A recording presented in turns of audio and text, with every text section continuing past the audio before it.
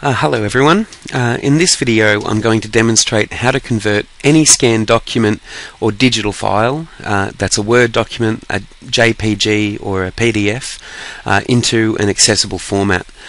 This is a recommended skill for parents, teachers and teachers' assistants of students with any print disability. Now this is one of the most powerful and convenient ways that we can empower our students to read documents without direct assistance.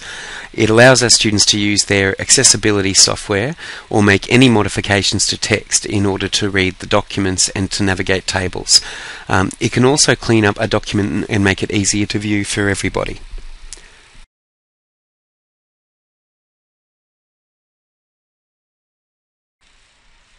Okay, so the first step is to have your scan files or your digital documents in a folder that you're going to work out of.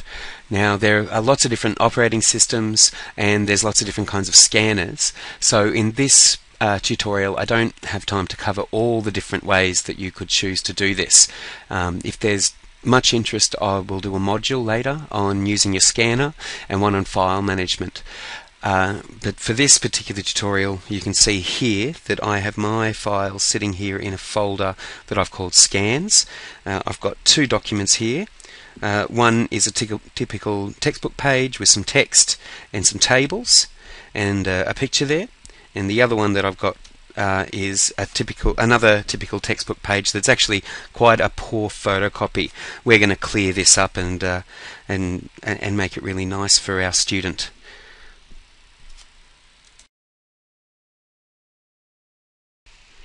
Okay, so now we're going to run Omnipage. There's a couple of different ways to do it. Basically you just click and run the shortcut. Now when you installed Omnipage it might have put the shortcut here on the desktop. Alternatively we could find it anywhere in the Start button. You might find it in, if we look at the programs and we go down to where is it, into Nuance, Omnipage, and there it is there, Omnipage. Alternatively, if you're in Windows 7 we can just click on the search button, we just go Omni here and Omnipage will be right there. So I'll just click it up.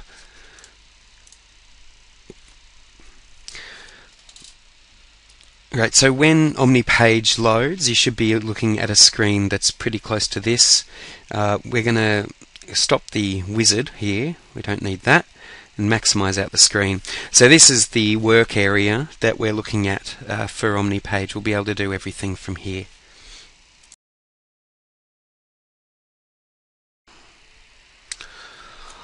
Alright, so the first thing we're going to tell Omnipage to do is we're going to direct Omnipage to load up our scans. So to do that we click this button here to load our files, which I'll give it a click now.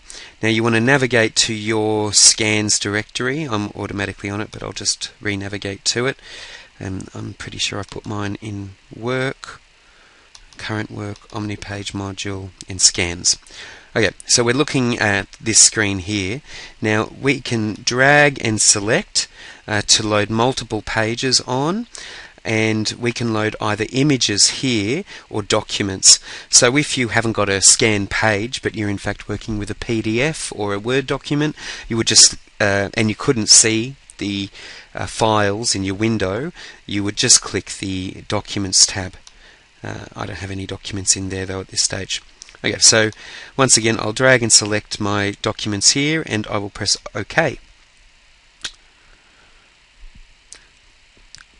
Alright, and I'll just reset the view real fast. Okay, so you should be looking at something like that when you've done it. You've got your scan pages right here on the side, and you've got in your main window you can see a picture of your scans.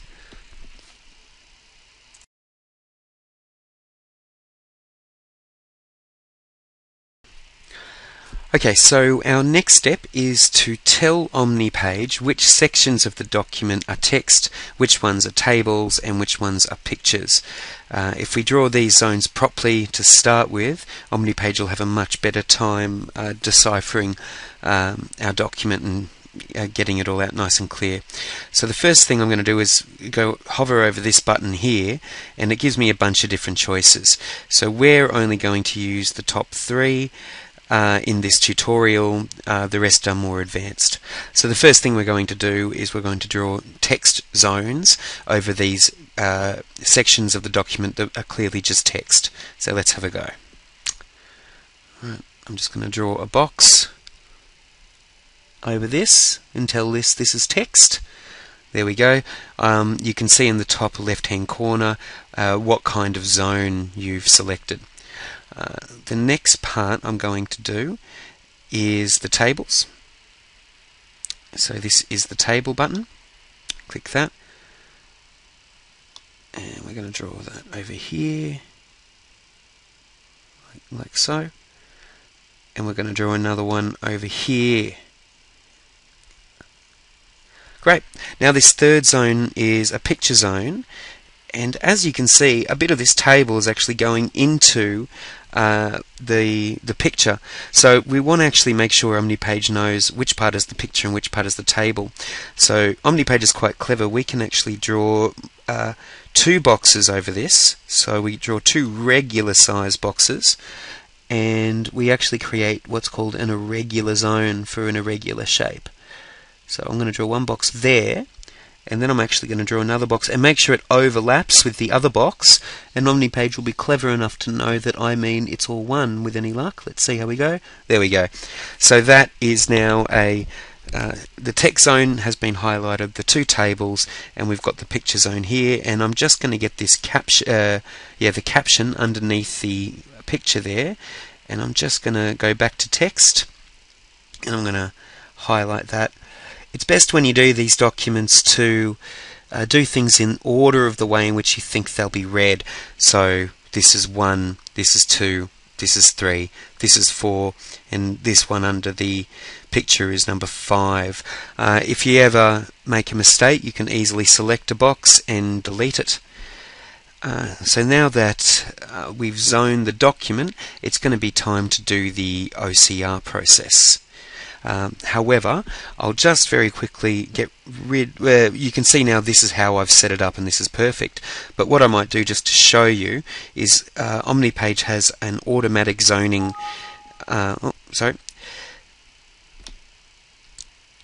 Omnipage has an automatic zoning facility, and we'll just see if we can use it. So I'm going to delete all my selection, and we're going to see how clever Omnipage is when it looks at this document.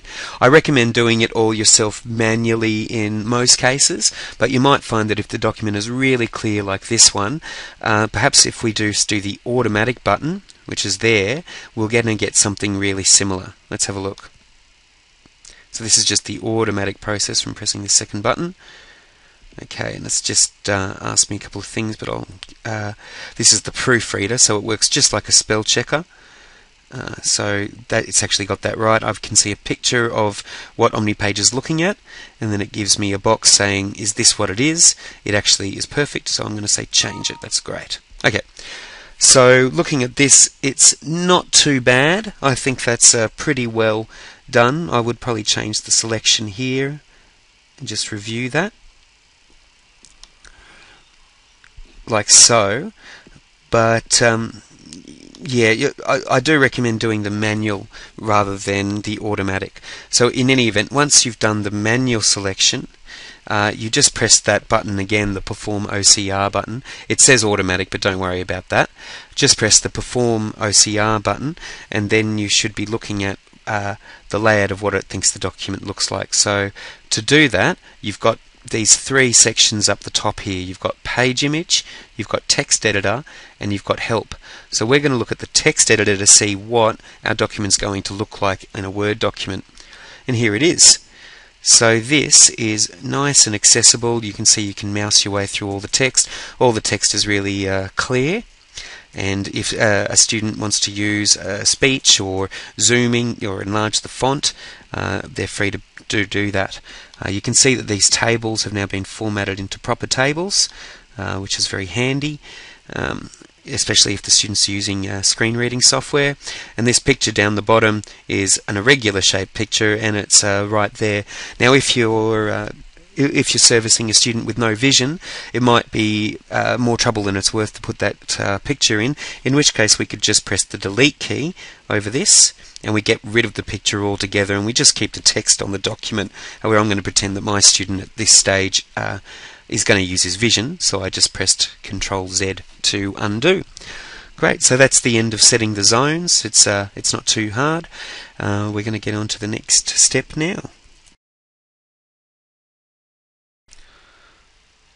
Okay, I just wanted to show you on this rather poorly photocopied document how to use the proofreader, and the last document that we looked at, the quality was too good to recognize. So when you get a bad quality document or a poor quality scan like this, the process to recognize all this text will be a little bit more involved. So I've set all the zones here. I've got an irregular zone and got my pictures, and I've correctly identified each zone on this document. So the next step is I'm going to press this Perform OCR button,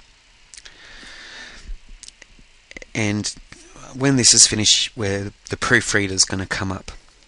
Okay, so this is a little bit more of an in-depth look at the proofreader. I might not have a look at the whole document with you, but we'll go through a few things. So I can see here that it's pointing at this section here, and it wants to know, is it understanding, comma, full stop, the. So that's wrong. I'm going to change it to understanding the, which is what it looks like to me. So let's change that. Okay, and then it's put in some dots here because there's some irregular shapes there. So I'm getting rid of that and changing it. Okay, ESD, we might get rid of this. It thought this was an apostrophe when it's probably just a little mark. Yep. This is the word here. As we can see, this was really badly photocopied there. So I can tell you that this actually says segregation. And we'll change that. Okay. Segregation. There is a comma there. So we've got that right. Now, this was segregation, comma, assassination, and protector, probably. Obviously it's not an ideal copy here, but I can see with my vision up here looking at the document that that's what they're trying to say. Now that looks pretty good. I'm going to change all of that. Great. It's culture. Cultures. Yep. I can see there it's an S. So I wouldn't be able to recognize it, but when we look at it with our eyes, we can. It was right there. It was right there. It was right there. Okay, here we go. The red part on the thing that it's looking at is what it's asking me to translate. So, 2 rivers run. Oh yeah, I can press in and zoom in and out too. So I've got 2 rivers run their course. And we'll change that. Yeah, that's right. That's not a comma. Yeah, didn't quite work that one out. When the waters will be 1. Okay, so you get the picture. I'm not going to keep going.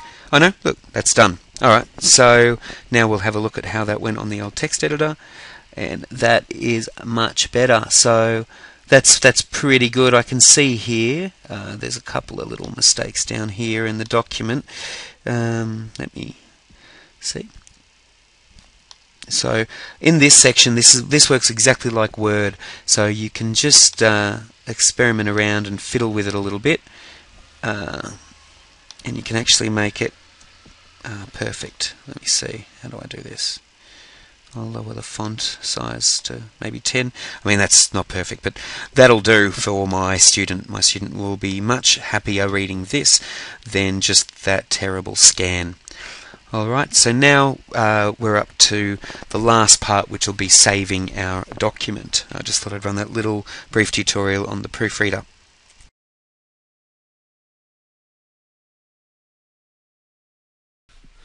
Okay, so this is our final step now. Now that we're looking at a document that we're pretty happy to give to a student, we go to the Save To button, or Export Results, and we give it a click. Now here we can choose where we're going to put our document. I'm going to stick it on the desktop, but if you've got a USB, you could navigate down into Computer, and you could locate your USB and just save it straight into there to give to a student. I'm going to save it to the desktop, and the idea is I'll be emailing this to my student. Now I'll come down here and I'm going to give it a name. I'll call it, say, Yothu Yindi worksheet for this particular one. Now I can save it as a text, an image, or multiple. I'm going to go for multiple here. And I can choose all sorts. I've got all sorts of options actually. I might go to text. So with these options, if you're using a Macintosh version of Omnipage, you can just choose a Pages document. Otherwise, Pages can interpret Word documents pretty easily. So I recommend in most cases you're going to use a Word document. The only case where it's not a good idea would be if you're using a screen reading student who has no vision, in which case some of the visual layout might get in the way, in which case you might save as one of these a text file or a rich text file. A rich text file is probably better because you'll be able to keep your tables. But for this one, I'm going to save it as a Word document. I'll do that. I'll just put the name in again, Yothu Yindi worksheet. Okay, so I'm ready to go. I'm just going to press the OK button, and I think that's saved. Let's check. There it is here.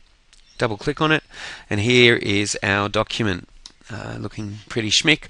As you can see, it's lost all those elements that it used to have in regards to, you know, the grey backgrounds and the garbled text. This is looking much better.